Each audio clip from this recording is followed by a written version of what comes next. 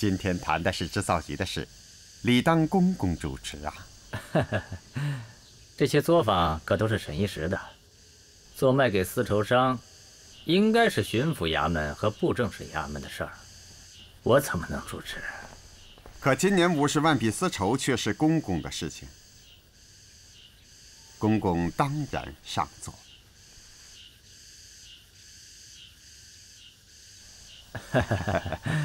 也好啊，请。那我就坐这儿了，你们也好说话。公公体谅就好。谈成了，我们能交差，织造局也能交差了。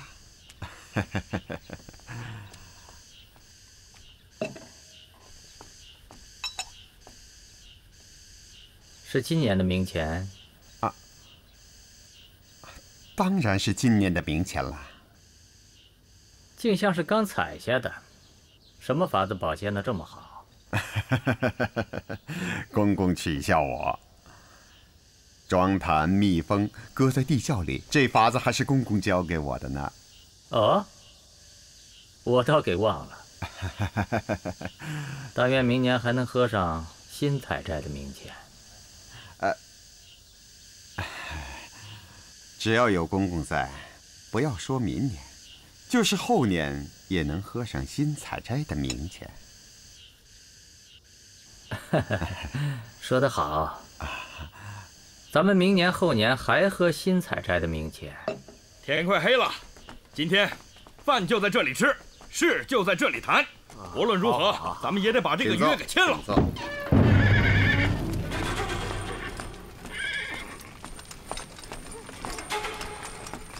各位大人，各位大人，这是杨公公呢？正和郑必昌和茂才在沈一时的作坊呢。赵大人已经接任了，奉上谕，今天晚上就抓郑必昌和茂才，赶快把杨公公请回来。是。快请几位大人到里面歇息，我去请杨公公回来。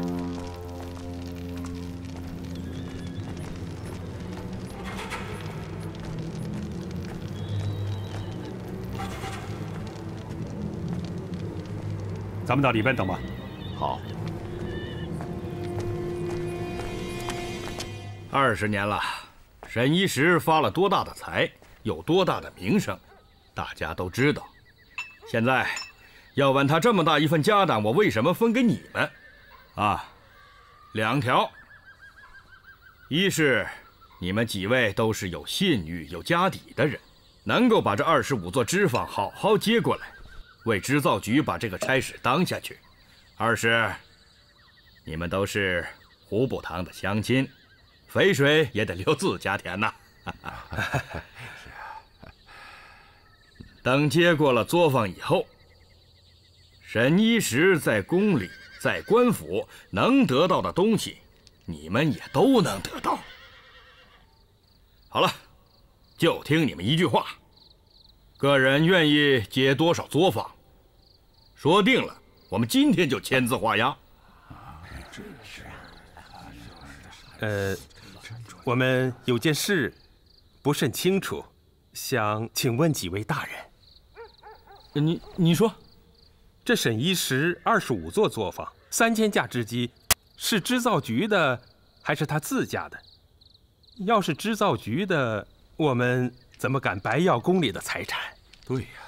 要是他自家的，他家也被抄了，那是罪产，分给我们，朝廷能不能答应？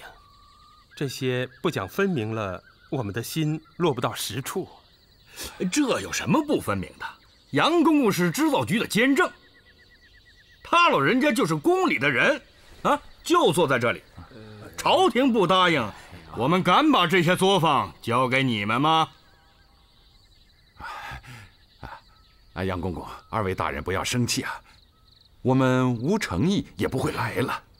适才王掌柜说的那个担心。 实话说，我们大家都有。对，大人是。如果杨公公能给我们交个底，我们自然也就没这个担心了啊。杨公公，您老是不是说几句，也好让他们放心啊？好，那我就说几句。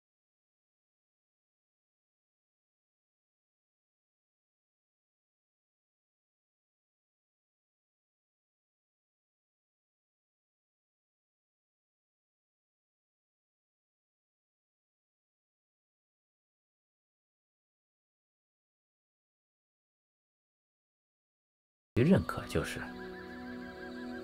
都听明白了吗？啊？请问几位大人，这沈一石平时织卖的丝绸都不要缴税，我们接管了他的作坊，是不是也可以不缴税呀？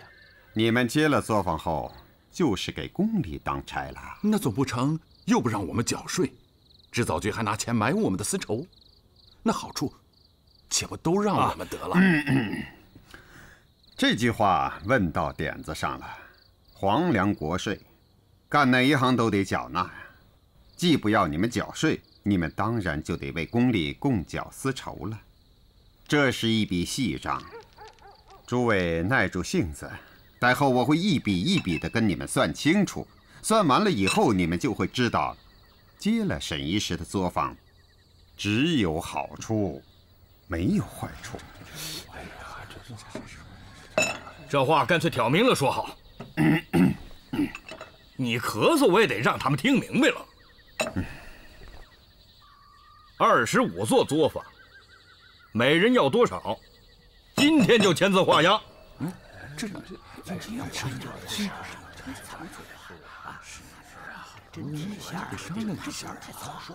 啊，请问何大人，我们如果每个人要5座作坊，今年要给朝廷共缴多少丝绸啊？10万匹。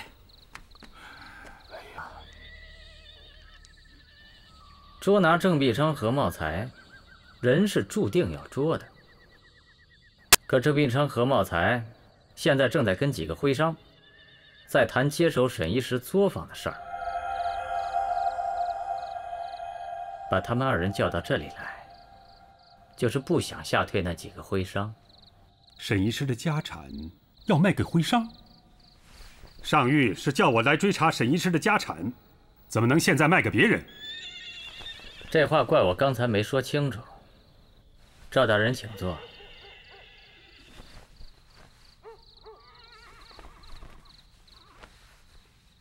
捉拿郑必昌、何茂才，查处签案官员，追缴他们贪墨的赃款，这都是跑不了的事儿。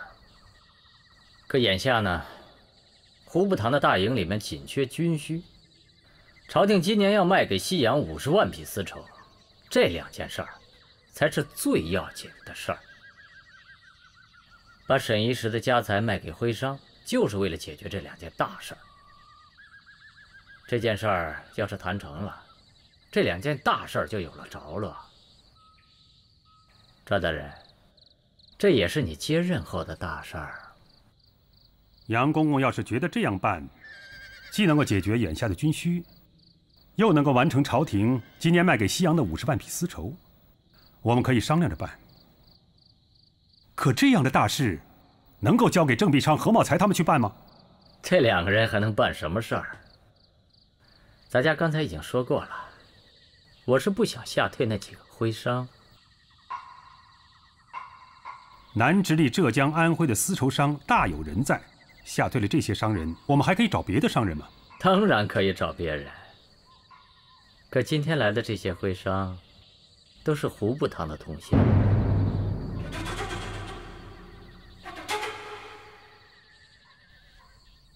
还有，这件事事先我已经跟老祖宗请示过了。既然这样，自然也只能这样办。请杨公公派人把郑必昌、何茂才叫来，我们在这里拿人。遵上谕，还要派2拨人连夜赶到淳安县建德县去，把海瑞、王永吉调来，共同审案。至于那些徽商，是不是还是等我明天跟他们签约为好？先让郑必昌、何茂才跟他们签约，赵大人明天不是更好谈吗？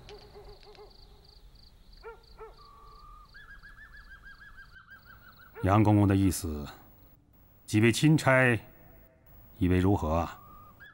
上谕是给赵大人的，赵大人说怎么办，就怎么办。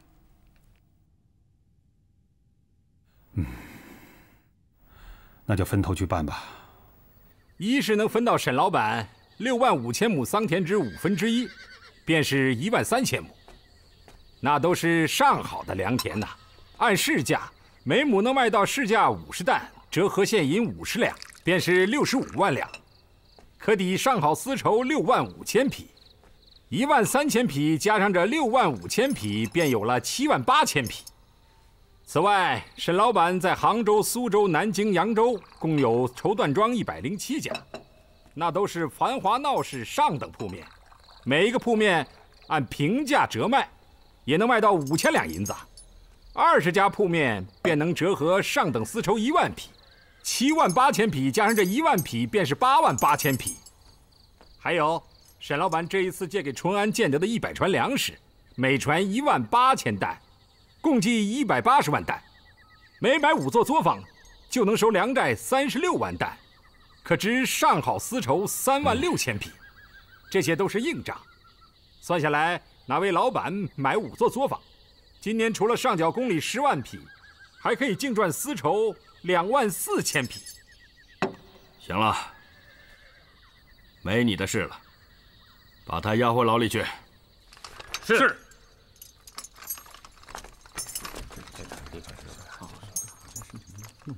各位现在心里都有底了吧？可还有一项，便是织10万匹丝绸所需的生丝，按市价怎么也要20万两银子。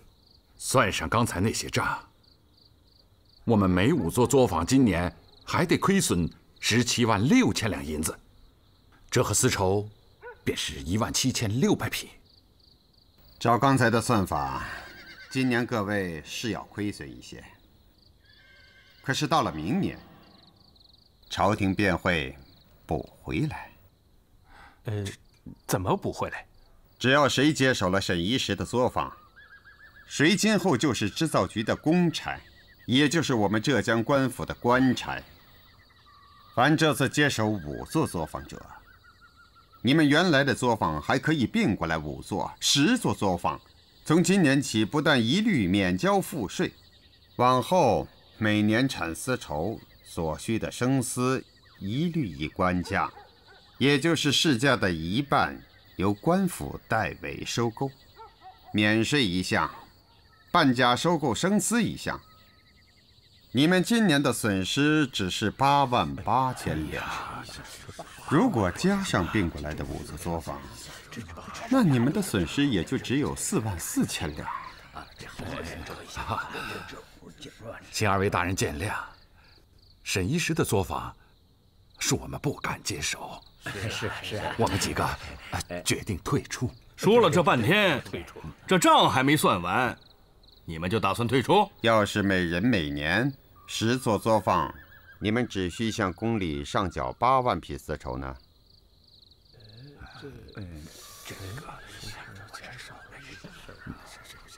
郑大人，一句话，你老就给我们每人减了2万匹，我们5个人一共是10万匹，这个数字，江南织造局认不认可？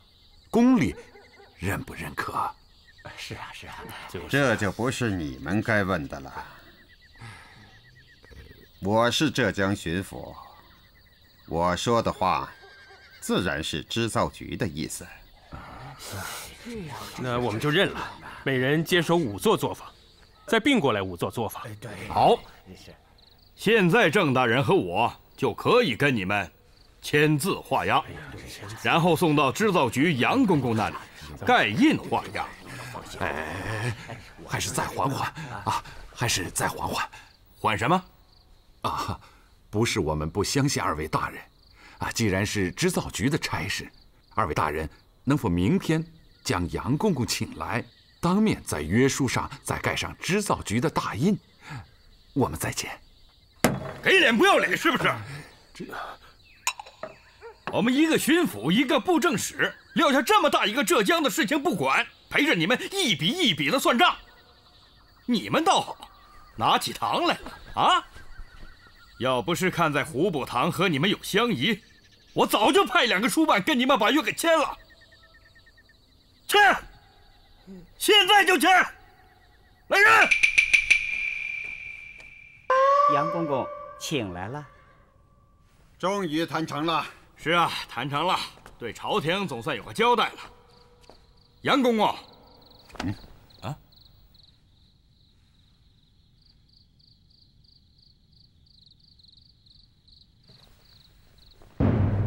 有上谕，郑必昌、何茂才接旨。朕遍览史册，历朝贪渎之例不遑少见。我大明开国之初，有贪赃60两白银者，太祖高皇帝即将之剥皮宣草，祖制不畏不言。今乃有尔浙江巡抚郑必昌、浙江布政使兼按察使何茂才上侵国帑，下吞民财达100万之巨，不为朕览之赫然，后世观之无有不赫然者。若以太祖之法，而二人虽有百身，剥皮宣草，宁无余辜？朕上承祖德，常存无为而治之念，商议生灵皆不忍之。奈尔二人之罪何？着即革去郑必昌、何茂才一切职务，令赵贞吉任浙江巡抚，调淳安知县海瑞、建德知县王用吉会同严审，自郑必昌、何茂才以下诸员之贪墨，尔等罪员尚存一丝天良，当彻底共罪，悉数缴出贪墨之财。上天或可给尔等一线生机乎？钦此。郑必昌、何茂才，谢恩领旨吧。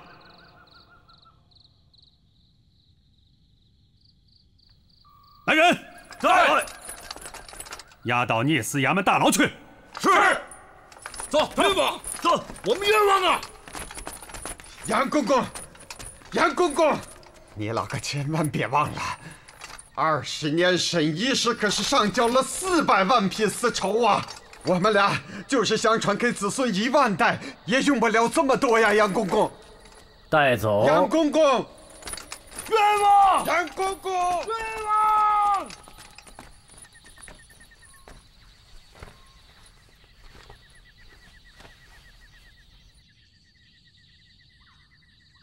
海瑞和王用吉，最快也得明晚才能赶到。还有几个罪官。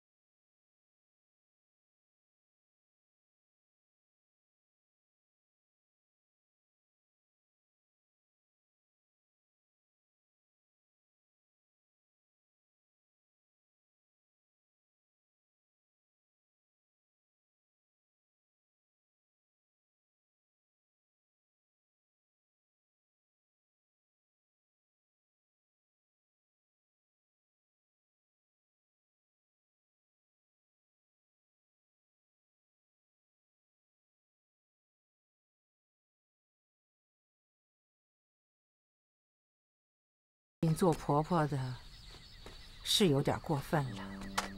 李太医怎么能这么说？母亲，世上只有一个孝字是没有对错的。可是不孝有三，无后为大呀。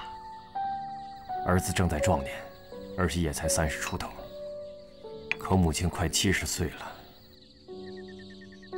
儿子弑母之日短，死后之日长啊。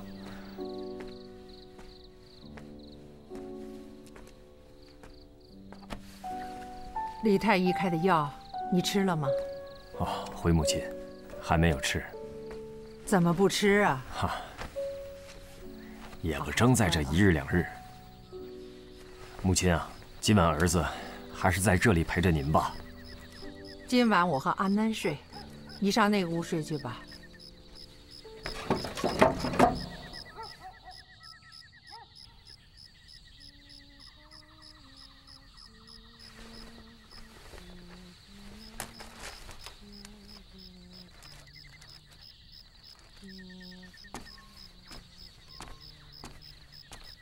如贤，哎，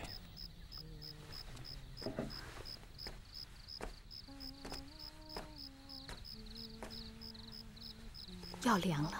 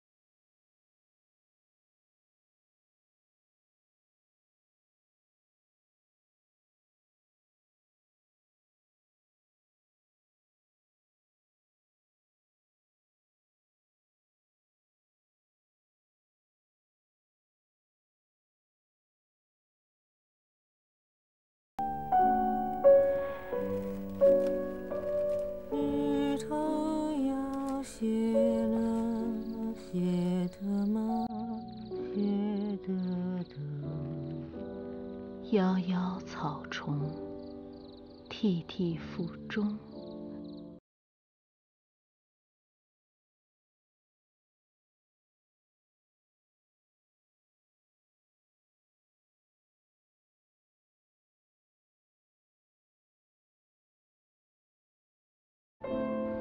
忧心忡忡。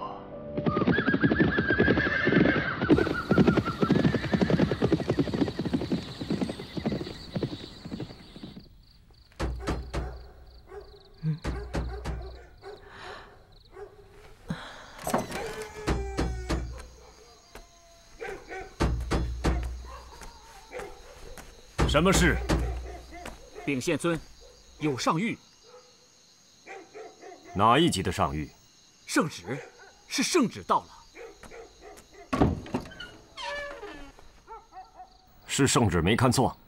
回县尊，钦差都在大堂等了，确是圣旨。你先去大堂陪钦差，我换完衣服马上就来。是。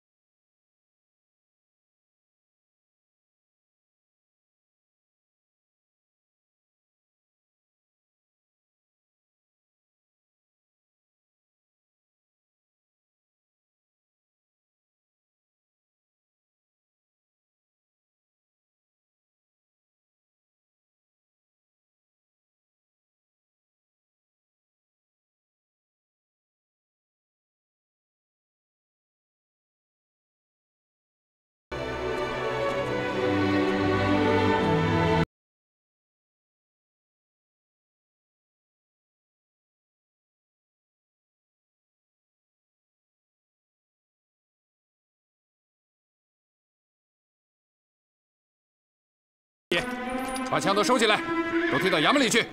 怎么回事？奉部堂和赵忠诚令，换防，快！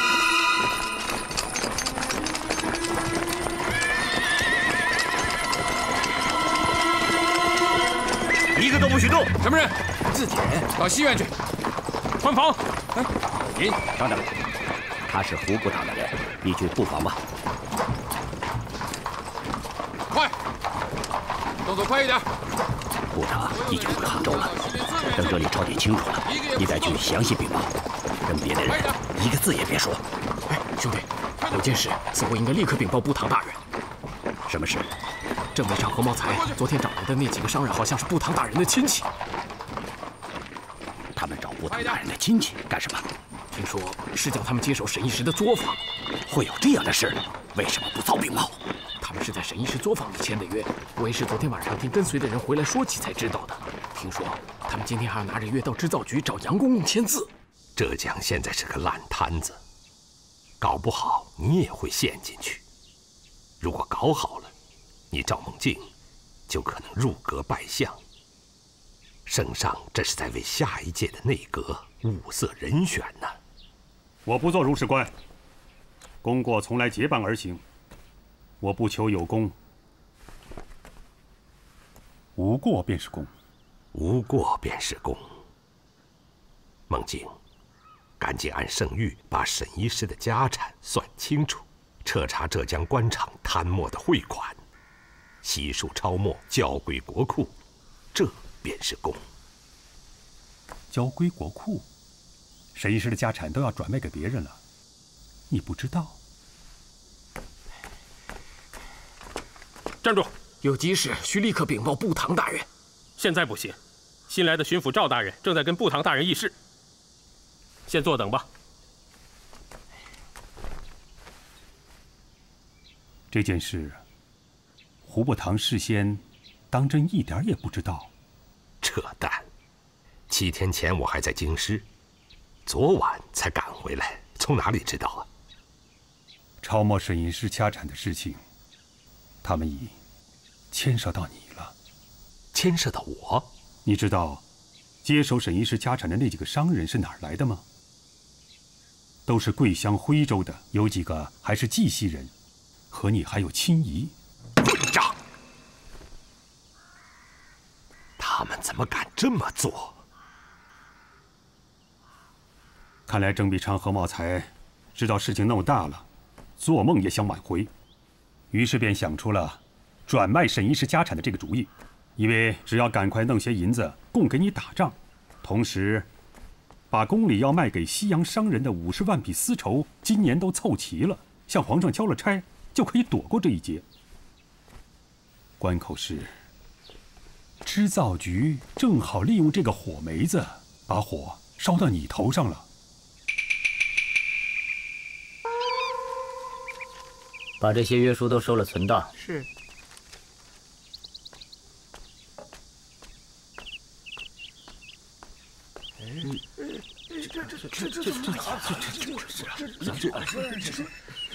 杨公公，这约书，您老似乎应该签了字，盖上织造局衙门的大印，给我们留一份才对呀。对呀，是啊，应该这么。我怎么能在这样的约书上签字？啊，织造局怎么能在这样的约书上盖印呢？这个怎么？你们呐，放着安徽好好的生意不做，要到杭州来趟这趟浑水。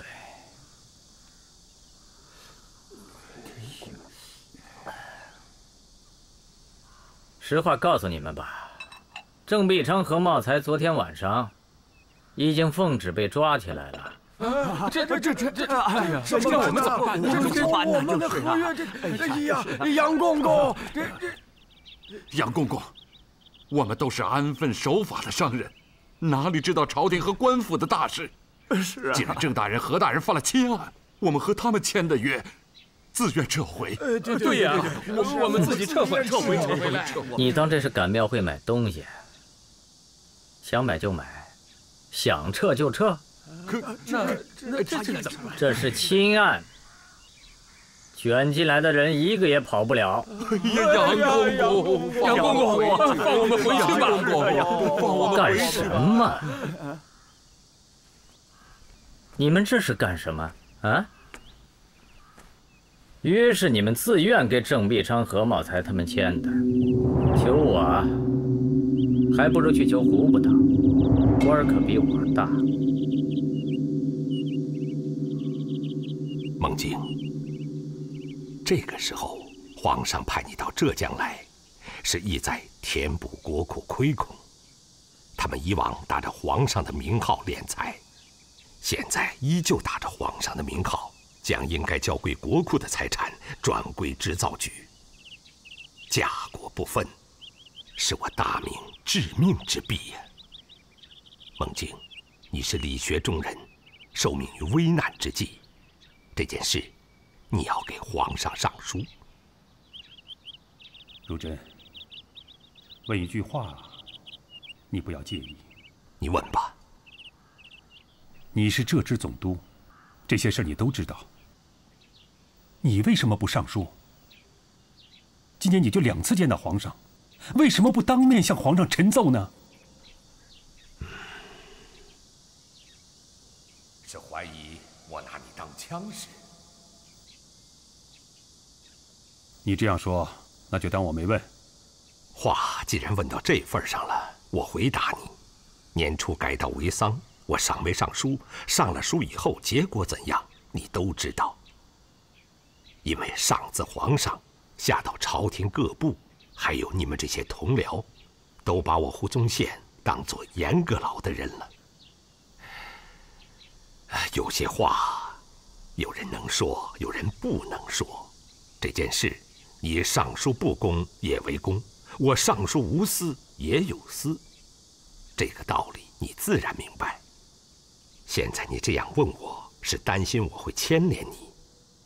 既然这样，就当20年，我们从来没有交往过。我那几个同乡，你仍然可以把他们牵扯进去。沈医师的家产，你卖给他们就是了。我赵贞吉不是这样的人。请转告部堂大人，我来过了。朝廷的事，你要正办，我当然也要正办。可你知道，凡是宫里插了手，怎么办就由不得我们。就拿这几个乡绅来说，现在被杨公公叫去了。如果织造局一定要逼着他们接手沈医师的家产，牵涉到你，就很难分辨。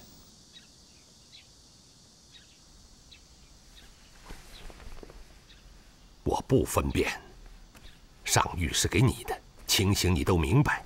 沈医师的家产该不该转卖，尤其是该不该卖给我那几个同乡，上受朝廷分辨，是你职所当为的事。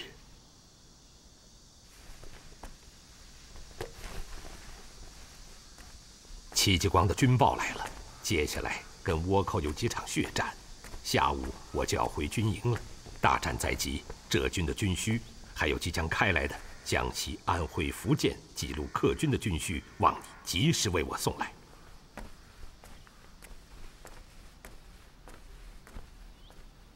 汝珍，汝珍，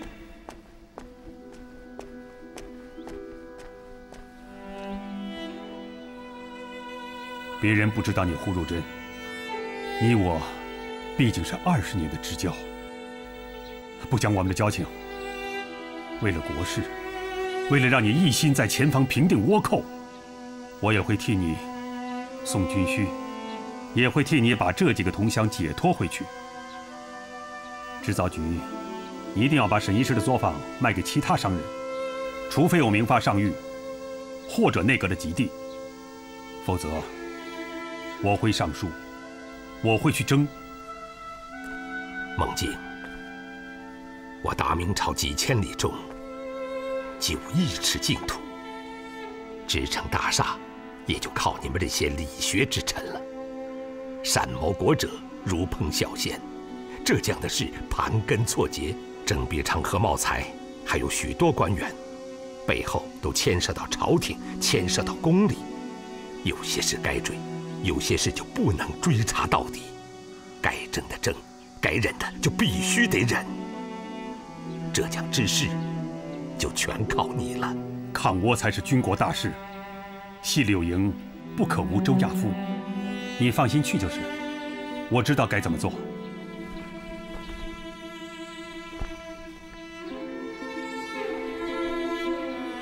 拜托了，义所当为，不堂。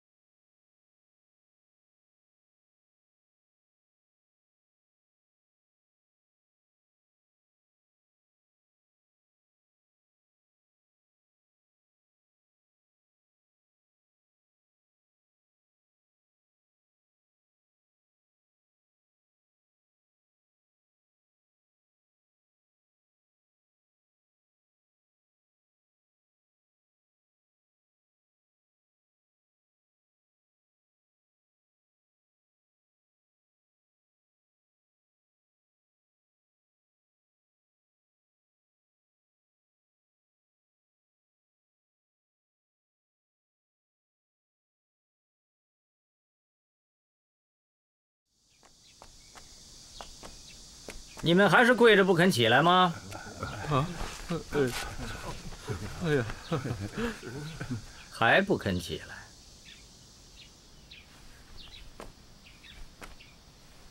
那好，那你们就都跪着吧。杨公公，我们被郑必昌他们请来的事，胡部堂事先都不知道。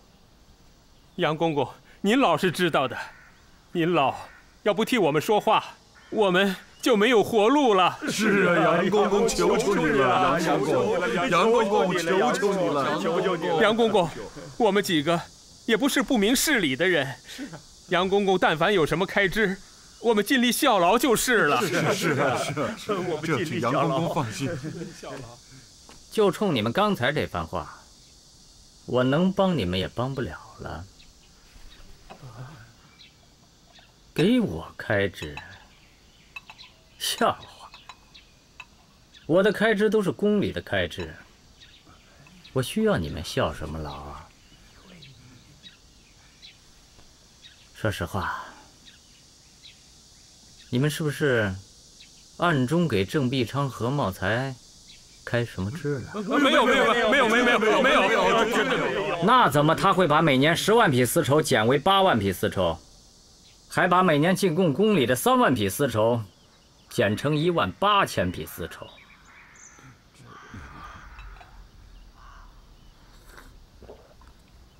这真是笑话！宫里的年贡，他们也敢擅自削减？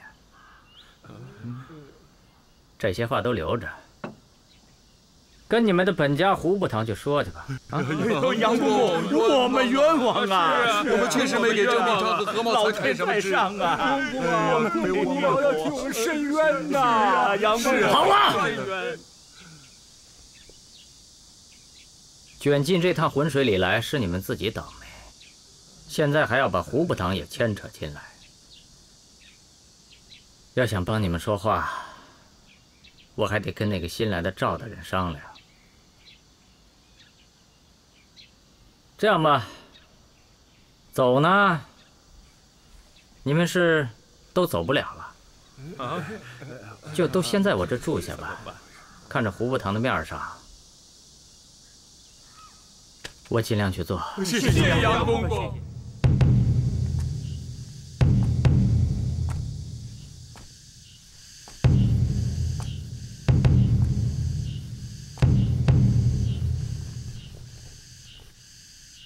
郑必昌，罪言在。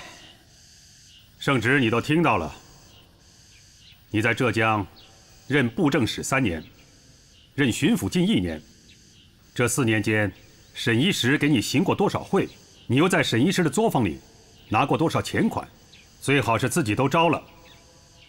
我们也要好向朝廷、向皇上呈报。我的意思，你明白吗？赵大人。还有4位上差，我郑必昌拿过沈一时多少钱财？你们可以自己去查吗？我们当然会查。现在是给你机会。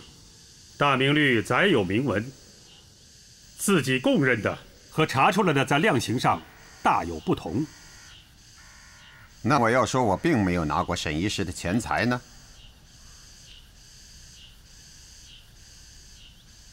郑大人，你是嘉靖21年的进士吧？赵大人的意思是，10年寒窗，我有负圣人教诲。我今天不跟你说孔圣人，也不跟你说孟圣人。老子有句名言，郑大人自然读过，那就是“天网恢恢，疏而不失”。我已落天网。那就没有什么可说的了。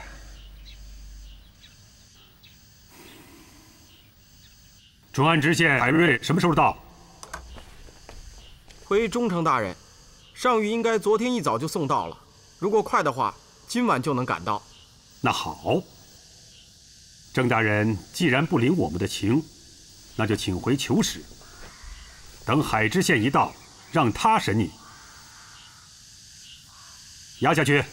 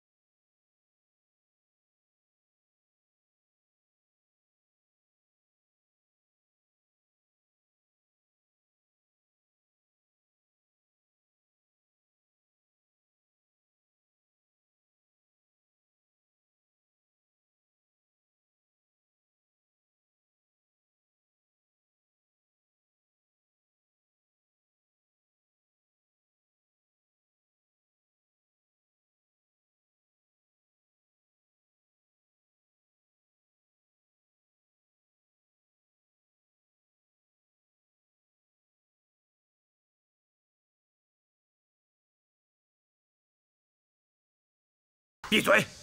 再敢咆哮公堂，这里可有的是刑具。赵中丞，我虽是阁员，却尚未审讯定案，请依大明律法待我。我自然可以大明律法待你。可几位宫里的钦差，他们怎样待你，我就无权过问了。那好。该用什么刑就用什么刑吧。打死了我，朝野自有议论。这你就错了。比你大几级的官我们都打死过，连蚊子都没有哼一声。何况你这么个小小的赃官。还有，你的家人现在还在西院里关着呢。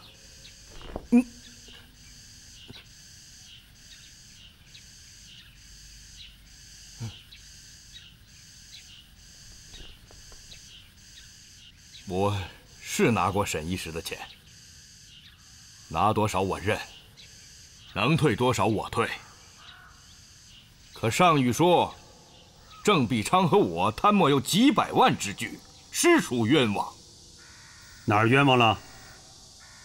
我来浙江也就3年，沈一时的家产供着好几任官府的开支，怎么能把所有的账全都算在我们头上？这是一条冤枉。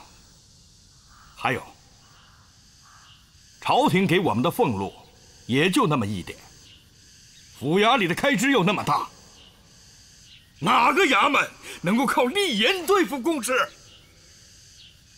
赵大人，你也是封疆大吏，你在南直隶当巡抚，仅靠立言够衙门的开支吗？好，既然你问了我，我可以告诉你，我赵贞吉在哪里为官，也从来不贪。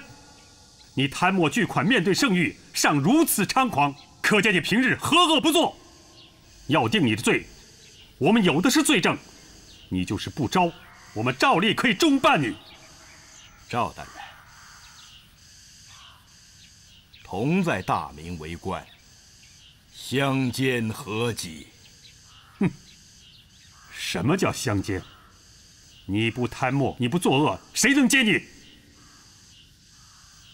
我再问你一句，你贪墨的钱到哪里去了？为什么你的后衙只有那些银子？你要招了，我和几位钦差自然会斟酌定罪。不招，我们现在已经移稳你的老家，派地方官去查抄了，藏在哪里，我们自能查得出。我说的都是实话。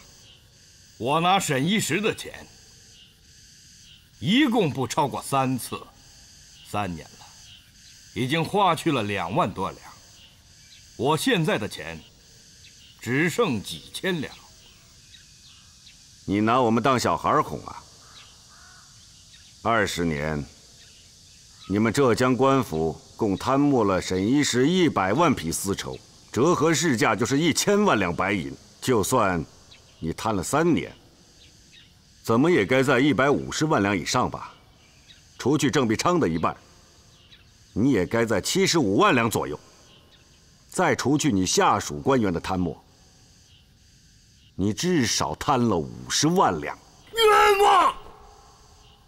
我3年里一共拿沈一石10几万两银子，而且多数都用在衙门的开支上了。你们不信，打死我也是这个数。杨公公，你老可要替我辩冤。赵大人，这个案子也不是1堂2堂可以审定的。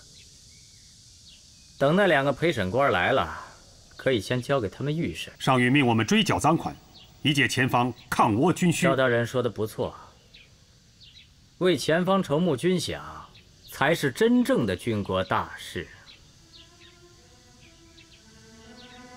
将何茂才押监。赵大人，杨公公，杨公公。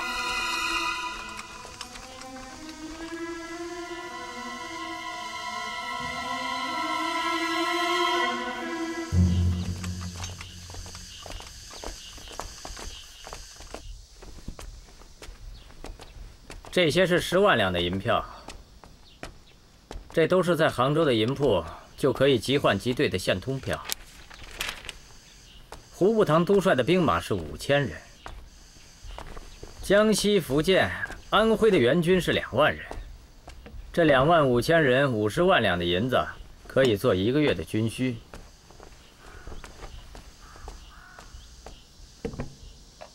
杨公公，这银子是哪里来的？我不说，赵大人也应该明白，这是转卖沈一石家产的定金。杨公公，没有新的上谕，或是内阁的急地，我不能这样做。那赵大人一定有办法为前方筹募军饷，也一定有办法把朝廷卖给西洋的那50万匹丝绸支出来了。追缴赃款，就是为了筹集军饷。至于卖给西洋的50万匹丝绸，朝廷是不是另有动意？我们也只有后旨。不要后了，旨意早就有了。东南抗倭，北边抗鞑靼，全国今年还有这么多地方遭灾，朝廷就指望江南了。这50万匹丝绸，今年必须卖到西洋。胡步堂肃清东南海面，也就是为了这些丝绸能够运出海去。赵大人，您不会连这个道理都不懂吧？杨公公，可否给我出示宫里的旨意？旨意我现在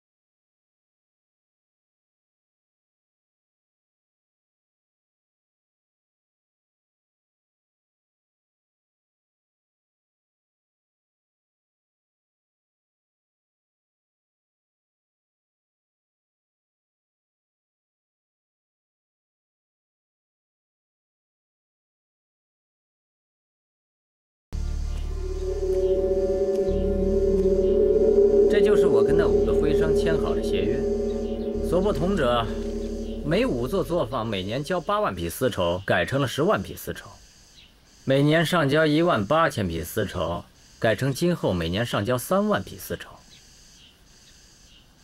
这50万两银票，就是从今年增加10万匹丝绸中拿出的一半。为了郭氏，我也算是尽心了。招大人要是没有别的异议，就请在这5份约书上签名，带回衙门去盖上巡抚衙门的大印，再用这50万两银子立即筹办军需粮草，送到胡步堂的大营去。拜托了。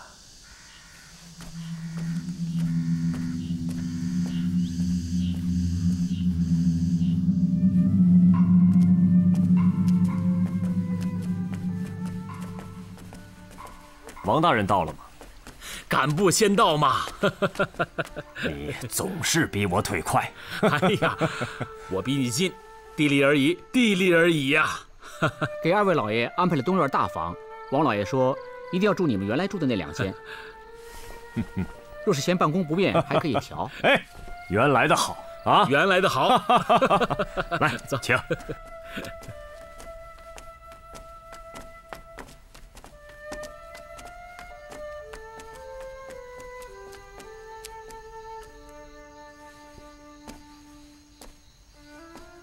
海老爷先洗把脸，待会儿让他们伺候您老沐浴，看还缺什么，我再派人给您送来。点这么多灯干什么呀？还有这些花瓶之类，我们是来办公的。桌上留1盏灯就行了，其他东西都拿走。啊，海老爷，您老和王老爷虽还在知县任上，可这回是奉旨办差。我们是按规制接待。什么规制？大明官制有这种规制吗？好了好了，恭敬不如从命，就按海老爷意思办吧。啊，是。取叉子来，把房梁上的灯还有座灯都熄了，把花瓶补完都搬出去。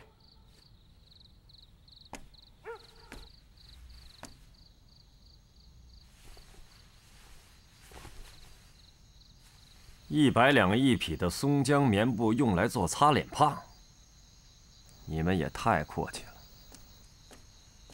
换了，我只用麻的。是老爷。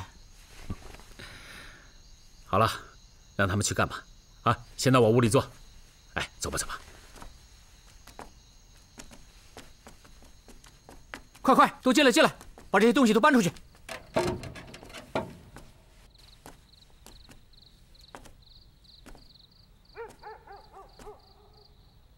算了，我还是到院子外边站站吧。哎，高木兄，你自己不愿意舒服，还不让别人舒服啊？你也太不近人情了吧！好大的人情啊！日莲，你知道这种规格，1人1天要花多少银子吗？包括饭食，大约20两。知道你还住？因为这是赵忠诚和制造局亲自安排的。上谕下来都5天了，我们来了不立刻召集我们审案，倒在规格上做起文章来了。其实赵忠诚已经来过了，等了你1个时辰，刚走。是吗？那我们现在就去见他。哎，行了，都什么时候了？赵忠诚说了，明早卯时巡抚衙门见。啊，先不说规格的事儿，你什么时候接到的上谕？3天前的半夜吧。见得比淳安近。我是2天前接到的上谕。遵省里的安排，白天忙着交接县衙的事儿。这几天啊，是夜夜没合眼，睡不着啊。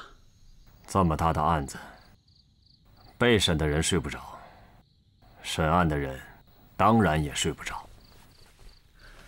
唉，可是你想过没有啊？为什么这个案子的主审官是赵忠诚，2个陪审官是你和我？赵忠诚是徐阁老的学生，你和我又是高大人和张大人推举的人，愣要说派系，我们3个全是裕王爷身边的人。这么大的案子，皇上为什么同意全用裕王爷的人来查？其用意只有一个：导言。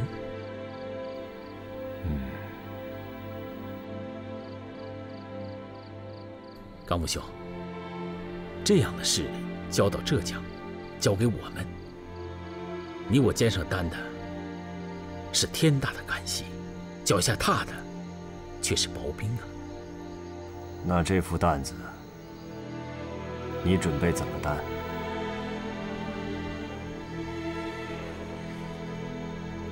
一句话，小事不糊涂，大事要糊涂。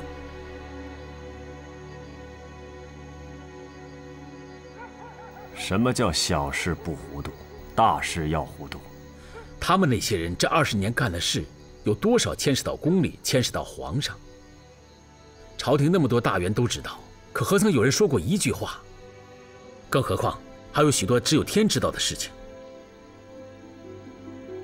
从浙江入手，就是为了投蜀而不计气。牵涉到蜀，我们可以严查；牵涉到气，我们便一个字也不能问，更不能查。不要用这种眼光看着我。我们不这样想，郑必昌、何茂才就会想得比我们更明白。为了避罪，他们会把什么事情都往宫里扯，往皇上身上扯。这一扯，案子便一个字儿也审不下去。你和我还有赵大人，这一关就比郑必昌、何茂才还要难过呀。赵忠诚是不是也这么想？赵忠诚倒没这么说，但可以料定，他也是这么想的。你怎么就能料定？现在可以说我们的规格了。你和我，也不过是7品的职位。制造局为什么亲自给我们安排这么高的规格？制造局也插手这个案子了，甚至叫我们抄没沈一时的家产充归国库。可制造局已经将沈一时的家产转卖给别的商人了。他们敢！先别动气，啊！还有更匪夷所思的，接手沈一时家产的商人，都是胡不堂的亲姨。嘉靖39年5月，织造局赶制上等丝绸10万匹，全数借送内廷真公局。嘉靖39年7月，以2省税银购买上等丝绸5万匹。中等丝绸10万匹和松江上等印花棉布10万匹，借送北京。嘉靖39年10月，织造局同西域商人商谈20万匹丝绸贸易，折合现银220万两，悉数借送内廷丝药库。润莲，这件事我要查。这可是赵忠诚签的约，你向谁去查？这些商人是谁叫来的？听说是郑必昌、何茂才叫来的。那就连夜提审郑必昌、何茂才。这不妥。赵忠诚是主审官，你和我是陪审官，案子还没有审，哪有陪审官去查主审官的道理？你到底跟不跟我一起去？我不去，你也不能。